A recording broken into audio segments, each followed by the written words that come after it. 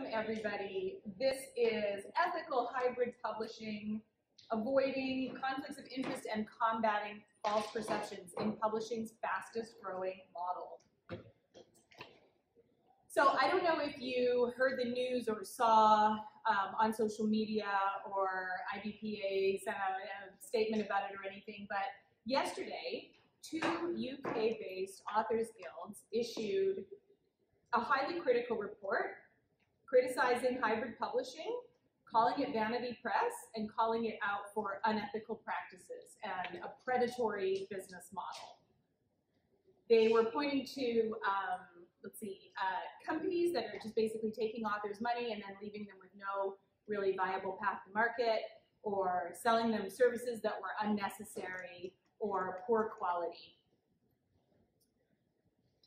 And the other criticism that they had was that these companies were misrepresenting their ability to penetrate the market and their sales and distribution capacity. So how do I feel as a hybrid publisher when I hear our model being attacked like that? Well, I'm actually glad that they published that report, because I agree with all of those objections. But they got one detail wrong. The practices that they described are certainly unethical, but they're actually not, by definition, what hybrid publishing is. They're actually antithetical to it. So we're going to talk about that today. The misrepresentation that we saw in that article is understandable, and it's incorrect. And so it's incumbent on all of us who are playing in this space to actually really know what the definitions are and to play within them. So who am I to say all of this? Well, my name is Maggie Langrick. That's my picture. I'm the publisher and founder and CEO at Wonderwell. First and foremost, I think what draws me to this business and why I feel I know what I'm talking about here is that I'm a passionate reader, and particularly of nonfiction, which is the type of books that we publish.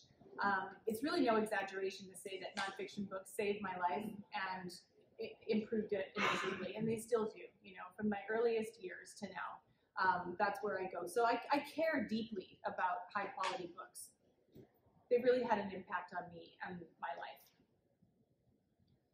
I'm also a member of the board of directors here at IBPA and the board secretary. And I was on the advocacy committee for many years. And while I was on that advocacy committee, I was part of the working group that developed the criteria for a bona fide hybrid publisher that we published back in 2018. So I'm very, very deeply embedded in this discussion, and I've explored all the angles with our peers. I'm going to tell you more about those criteria in a little minute.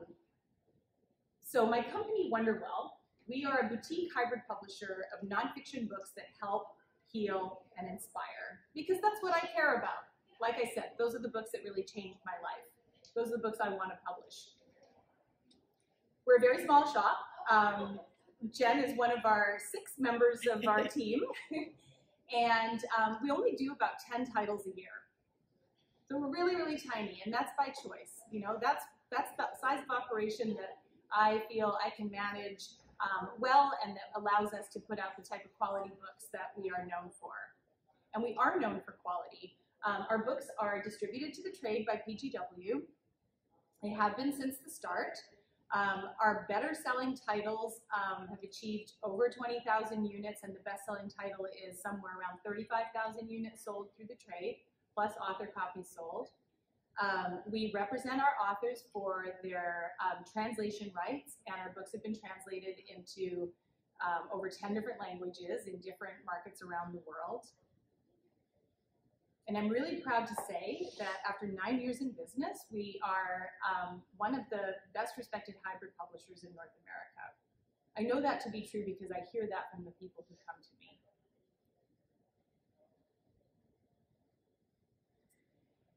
Conflict of interest.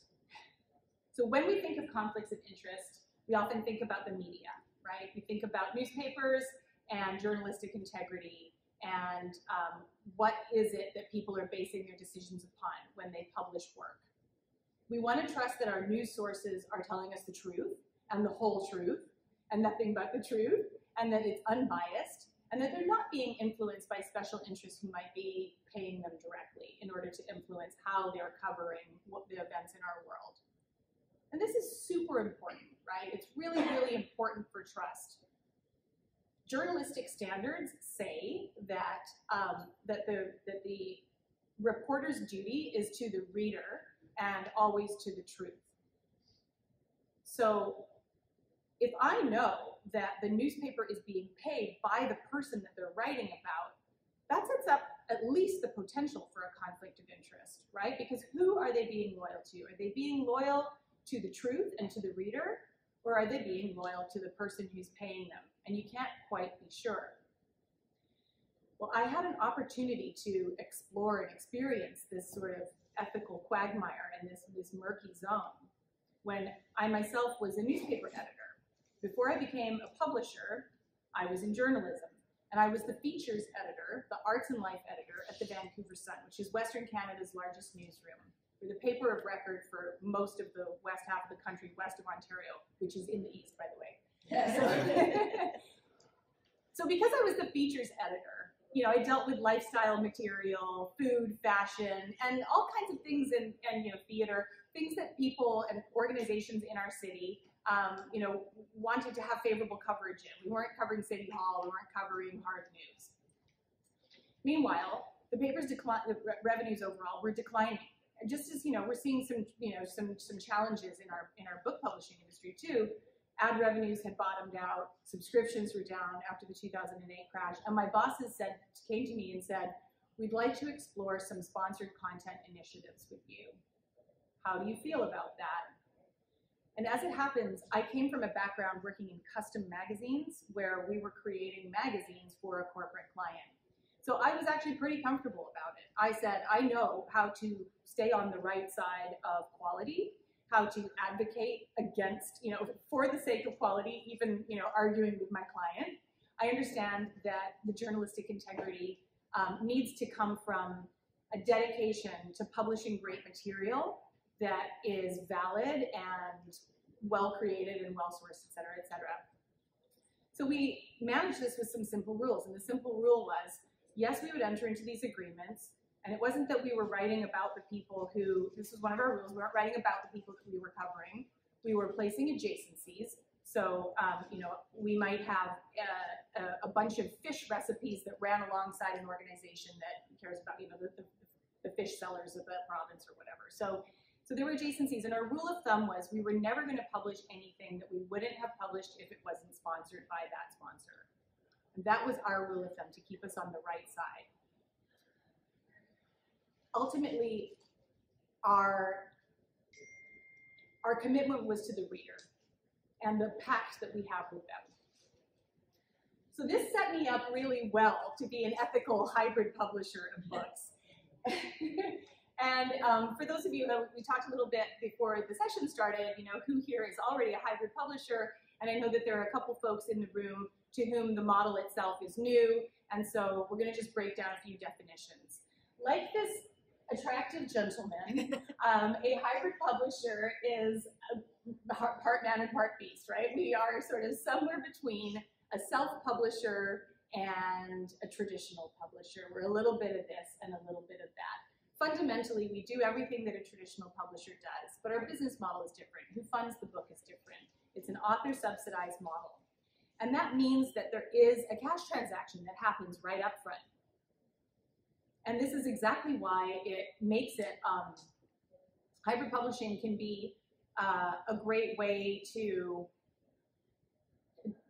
backstop your declining revenues or to deal with, you know, these sort of cash flow issues, because you get your cash right up front. But what that also means is that, just also like this gentleman, you are on the hunt. It means that your acquisitions process is actually a sales process. It's actually business development. You're actually selling contracts to clients. And in fact, if you're doing hybrid publishing properly, that means that you're delivering most of the proceeds from the sale of your books back to your author in the form of a very high royalty. And so you depend upon those, the value of that contract, the fee for services. It is actually the lifeblood of your business. Obviously, as you can understand, there's the potential for conflicts of interest are just, you know, they're clear, right? There is very much the potential there. And so as more and more people got attracted to this model, this guy right here,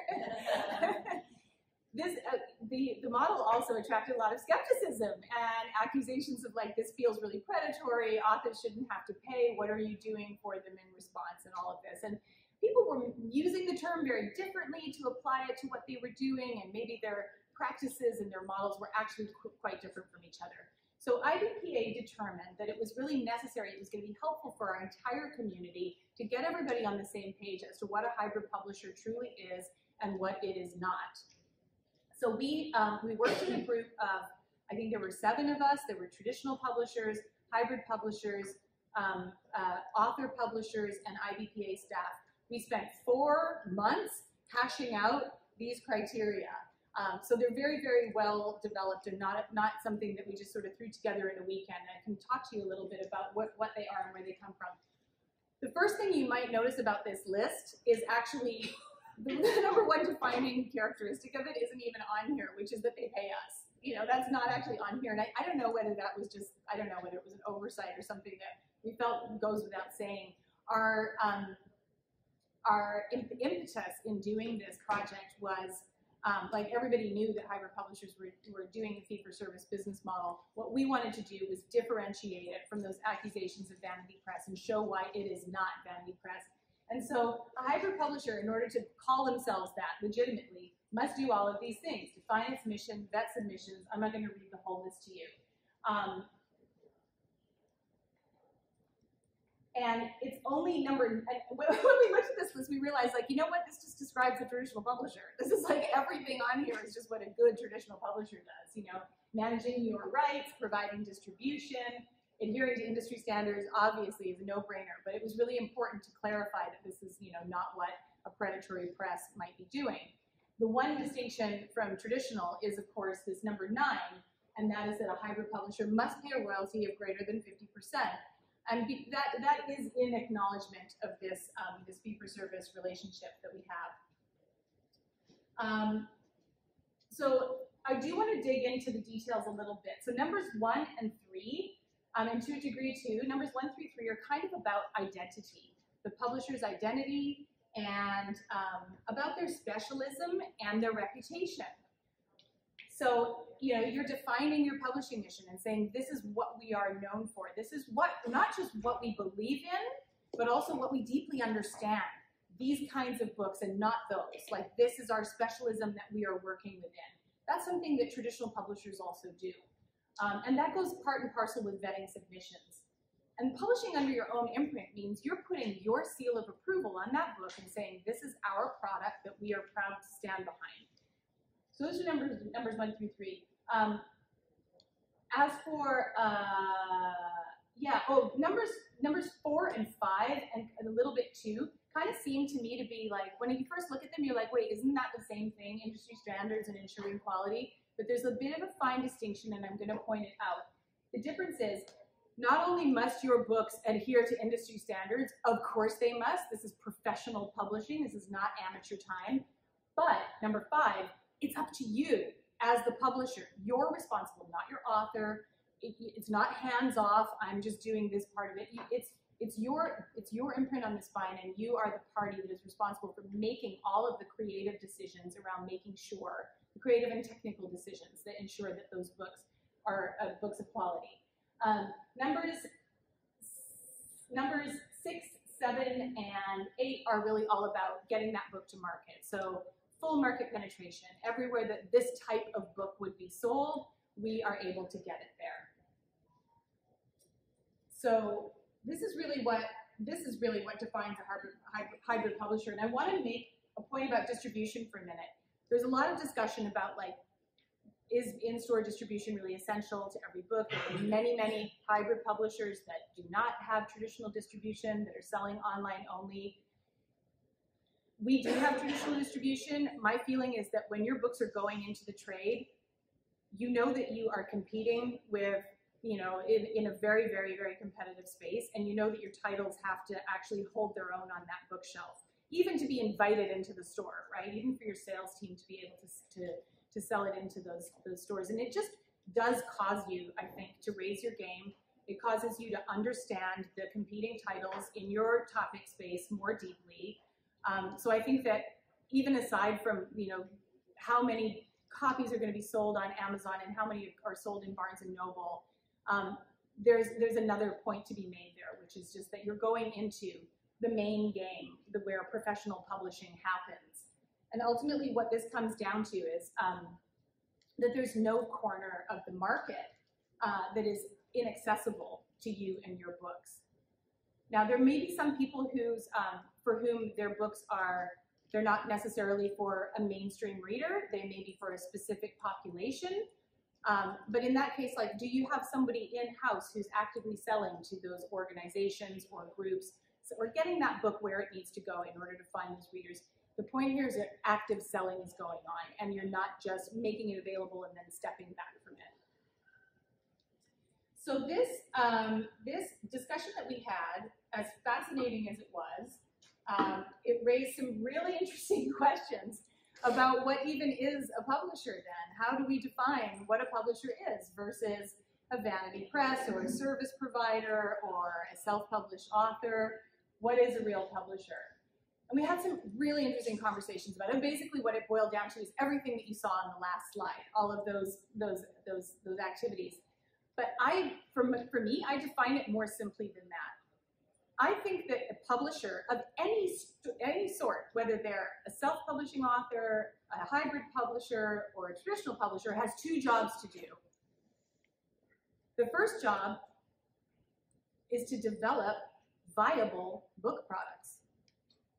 Okay? It's not just about editorial services or editing. It's about creating a product that customers want to buy, knowing what that customer wants, and making something that appeals to them. So that's job number one. Job number two is to sell it to them, taking that book product to market in an appropriate way for that type of product. That's it, in my view. Now, there are lots of our peers, especially from the traditional space, which would say that a defining characteristic of a hybrid publisher is that of a publisher is that person is also the investor in the work, right? A publisher is the one who puts their own money into the development of that product, and they are the backer of it. And I don't think that's true. And I'm not just saying that because that isn't my business model. I'm looking historically at the way our industry has operated. So even within the traditional space, author-subsidized publishing has been going on for a very, very long time, if not forever. Sometimes it looks like buyback requirements. You know, they are asked to buy a certain number of copies in order to offset the publisher's risk. Sometimes there is custom publishing, which is perfectly legitimate. That is a book made for a purpose for an organization. And never did those activities call into question the legitimacy of the publisher calling itself a publisher. So that can't be a core defining feature, right? There are those who argue that unless you have skin in the game, your own money that you've invested, that you can't possibly create a work of quality. Well, I know that not to be true, because that's my experience, both in newspapers and before that in magazines and in the books that we publish, which have won awards and placed on bestseller lists, national bestseller lists, newspaper bestseller lists. I know this is not true. It is absolutely possible to do high quality work. But I also know that the person writing the checks has a lot of power in the relationship. And just as in any other human relationship dynamic, when one person has that particular kind of power over another, it can distort the way decisions are made. And so it opens you as the hybrid publisher up to the possibility of straying from your own mission and mandate to do your own two jobs really, really well. So we're talking today, I mean, the title of this talk talks about false perceptions and how to combat them. And I think that first and foremost, before you can combat any false perceptions, you need to really know your own identity. You really need to know who you are, what labels truly apply to you, and how those things are defined, your identity and your nature.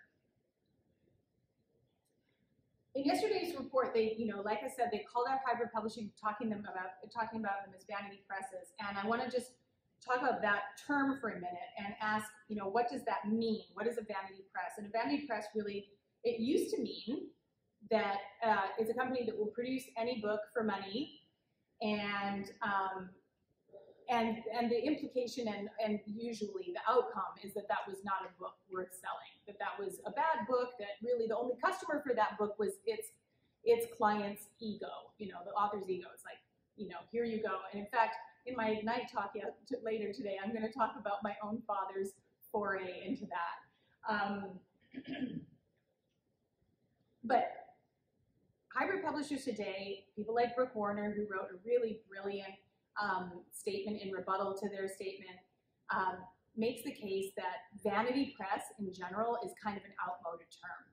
Because hybrid publishing, self-publishing changed all of that, right? What vanity press means is that, like, if you're paying for your own book, then it stinks and you don't deserve it. We know that isn't true. We know that it is possible to self-publish excellent books, to sell them well, and for that author to be an effective publisher, remembering those two jobs, to create viable book products and sell them well, right? We know that that's possible in the self-publishing space.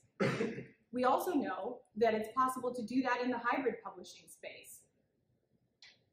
And by the way, this question of quality, the quality book, is not really one that is about the model, because there are good and bad, talented and not so talented workers in all of those sectors, including traditional publishers. There are some whose books are better than others, let's face it. So this isn't really about, it's not really about who writes the checks.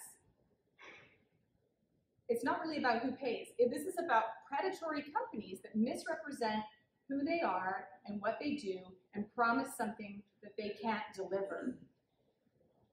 Now, money is important, because if it's your own money that's on the line, you're going to be incentivized to do a good job, because you're the one who stands to lose. And that is true whether you're a self-publishing author or a traditional publisher who is invested in somebody else's book. If it's your cash on the line, you're going to be a really careful guardian of it. But when you are selling that service to an author, you really owe it to them to deliver on your promises, to be clear and transparent about what you can and can't do for them, and to make really careful decisions about who you enter into business with.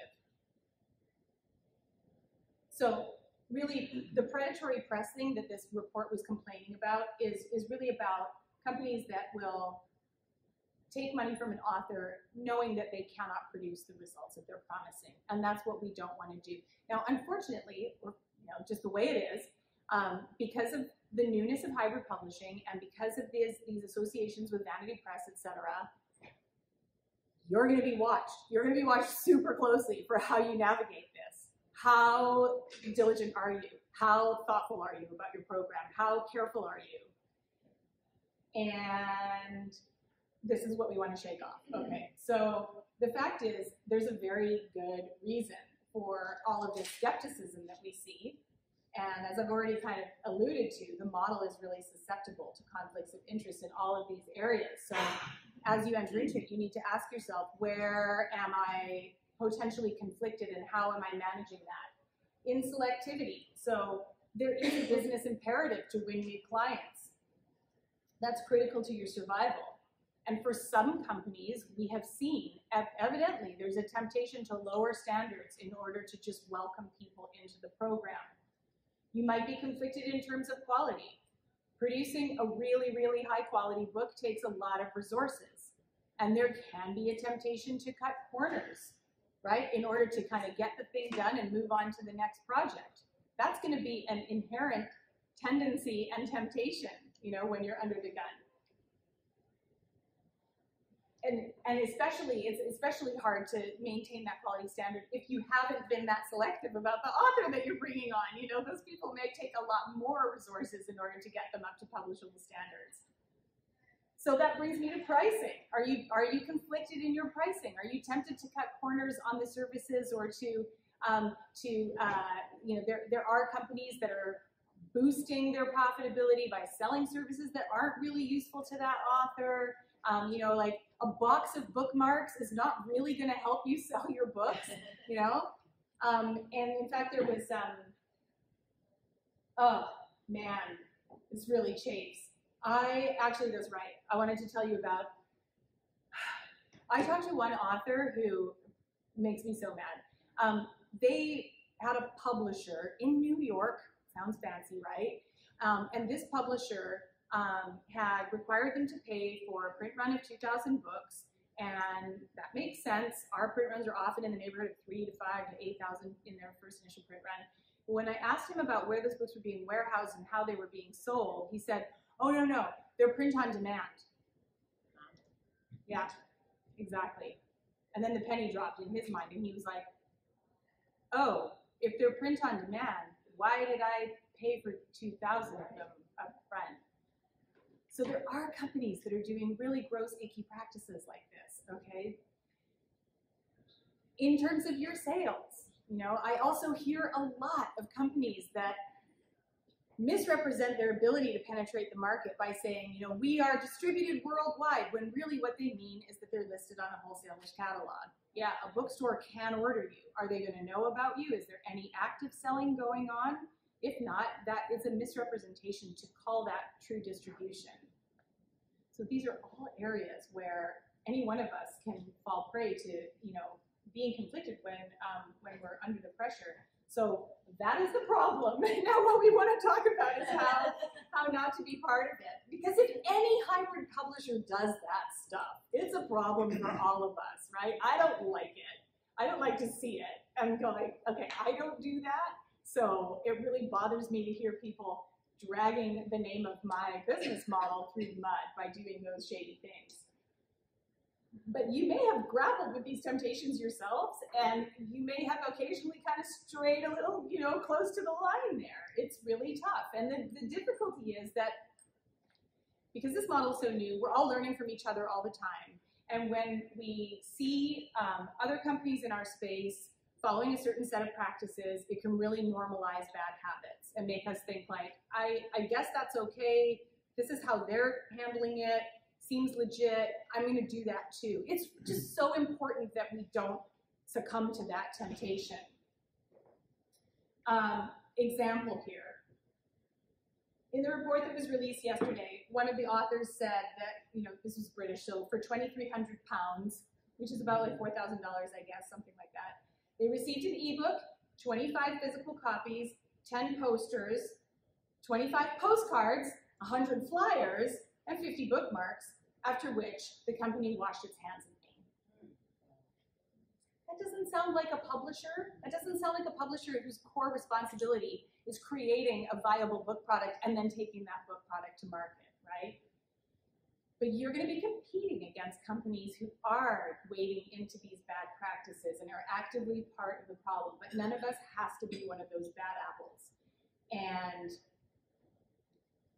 we just don't want to let those faulty perceptions actually be true in our case, right? So we're going to talk now about best practices for ethical hybrid publishing. There is a way to do this well. There is a way to do this successfully and in a way that allows you to hold your head up high and confront those skeptics straight on. And so the issue here is like, the thing that you need to start off with is to hold yourself accountable to these best practices. You know that you're a business owner that needs to turn a profit, and you need to balance that out with your duty as a publisher to make viable book products and take them to market. So let's look at how to do that. The very first thing is to build your list. We are intentionally building our list here, and I talked about this a little bit on the criteria slide.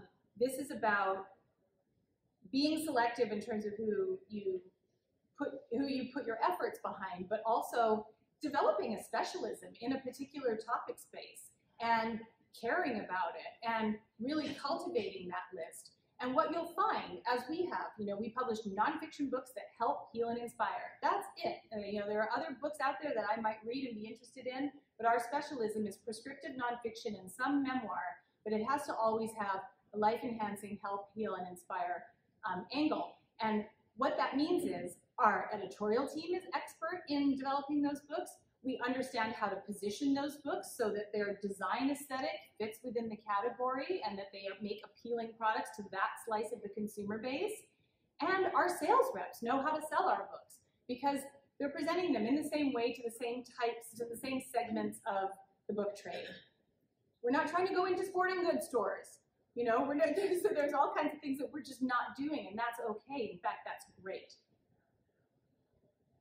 Part of building your list is really asking yourself, you know, if I was a traditional publisher, would I take on this author? Does this author meet our characteristics of the company?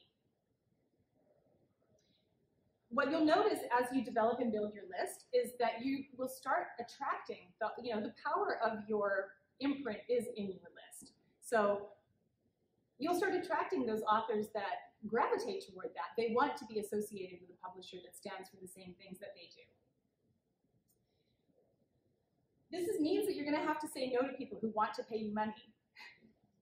And that is really hard to do sometimes, but it's absolutely essential.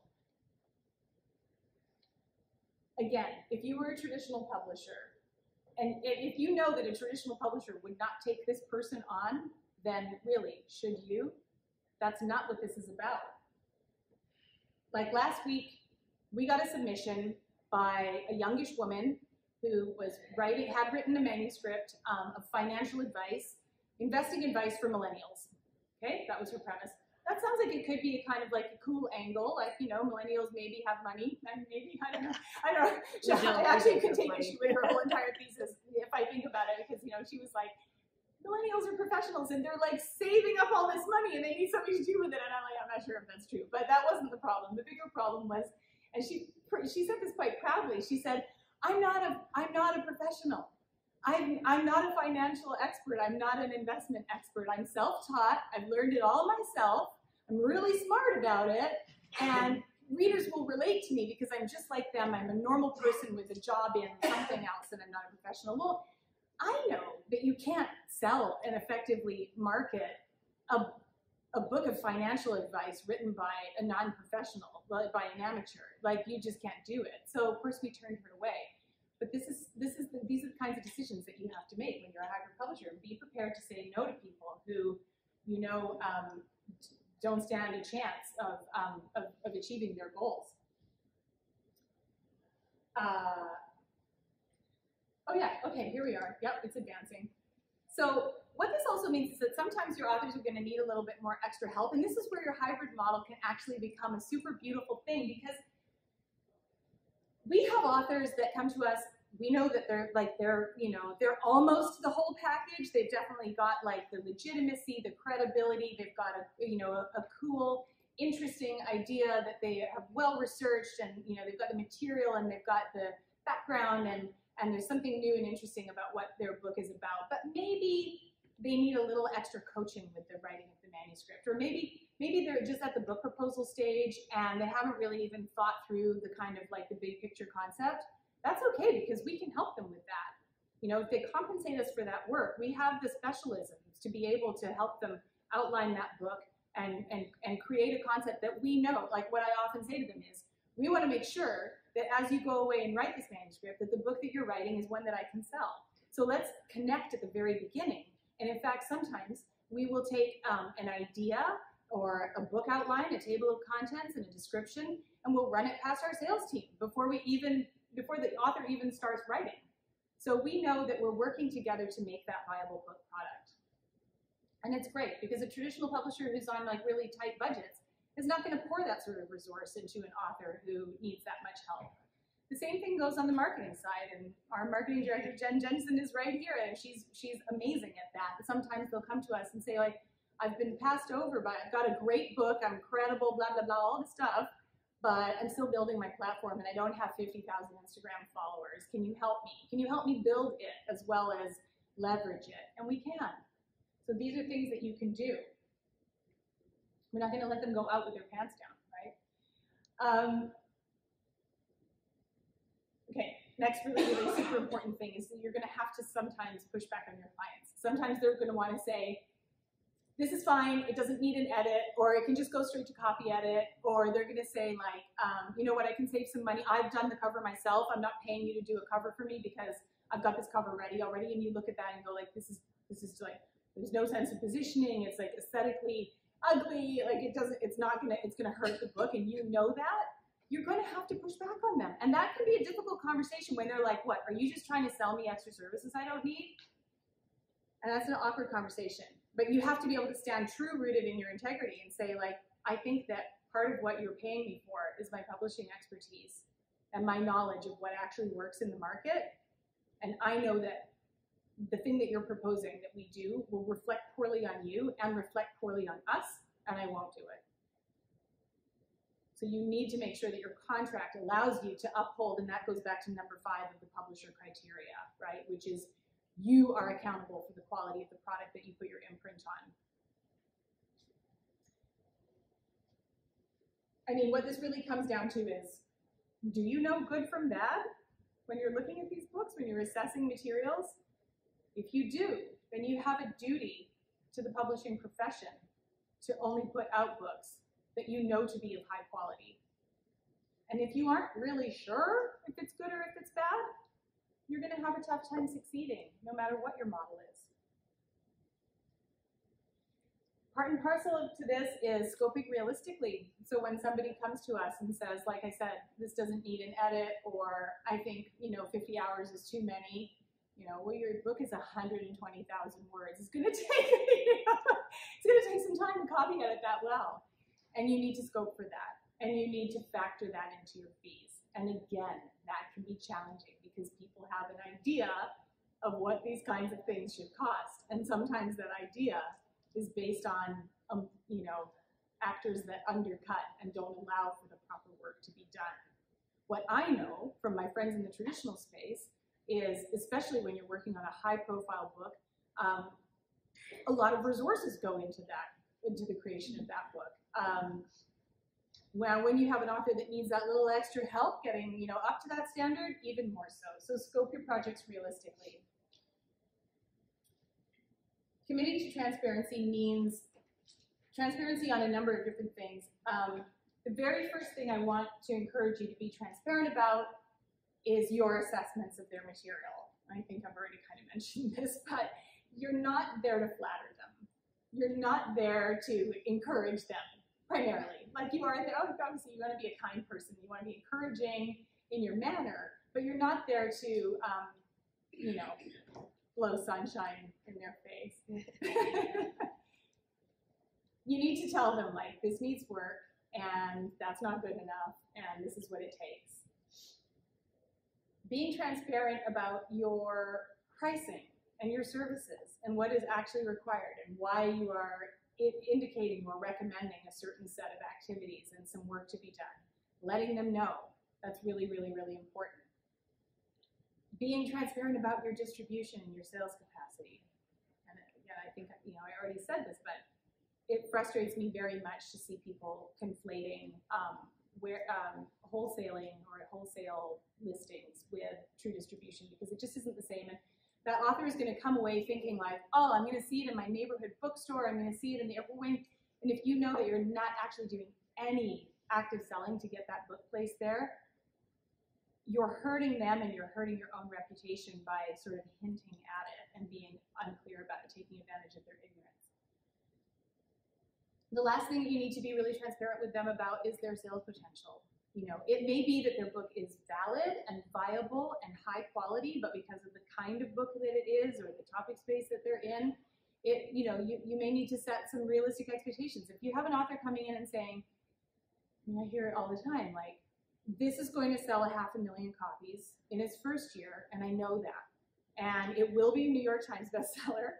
And, I love their optimism and their belief in themselves, but you have to kick those legs out from under them, because that's in almost all cases, that's not going to happen. So to be able to say, our reasonable expectations are in your first 6 months or your first 12 months, probably in the neighborhood of 1,200 to 3,500 copies sold, et cetera, be transparent with them about the likelihood or even inevitability of returns. These things will happen.